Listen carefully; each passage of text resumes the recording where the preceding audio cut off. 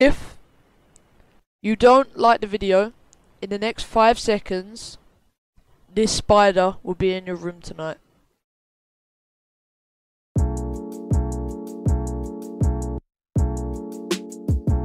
What is going on, guys? It is your boy Pyrex back at you guys with another banger of a video.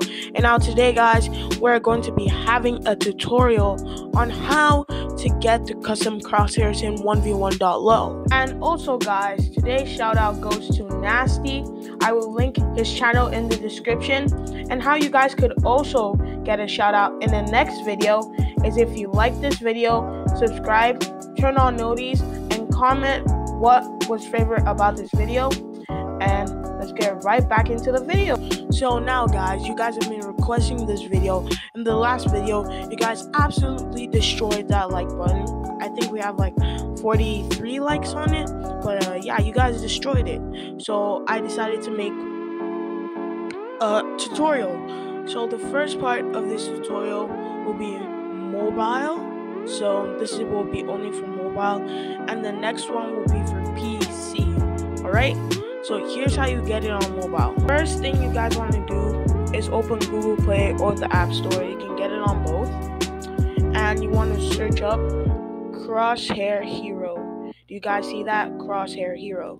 So once you get Crosshair Hero, you guys are gonna see this thing. So I already installed it, so I can open it, but you guys would install it, and it would look like this when you open the page, and it'll look like this. So you can pick your crosshair. There's a ton of crosshairs to choose.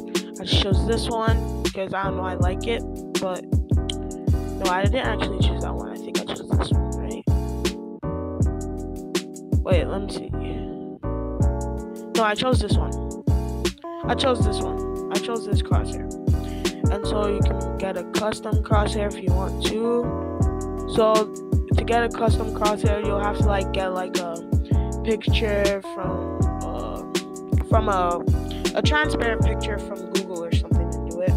But you can also change the color, but I put green because I can just see green easily. And so if you start it, your crosshair will show up, but it won't be in place with the 1v1.LOL crosshair.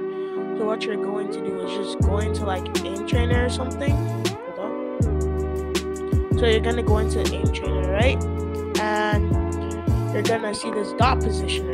So mine's already like synced, like almost okay.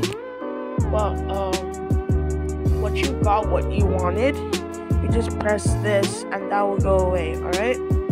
So yeah, guys, that was the tutorial on how to get a custom crosshair on 1v1.LOL for mobile. So I hope you guys enjoy this video, and I'll see you guys next time on Pyrex. Bye, guys.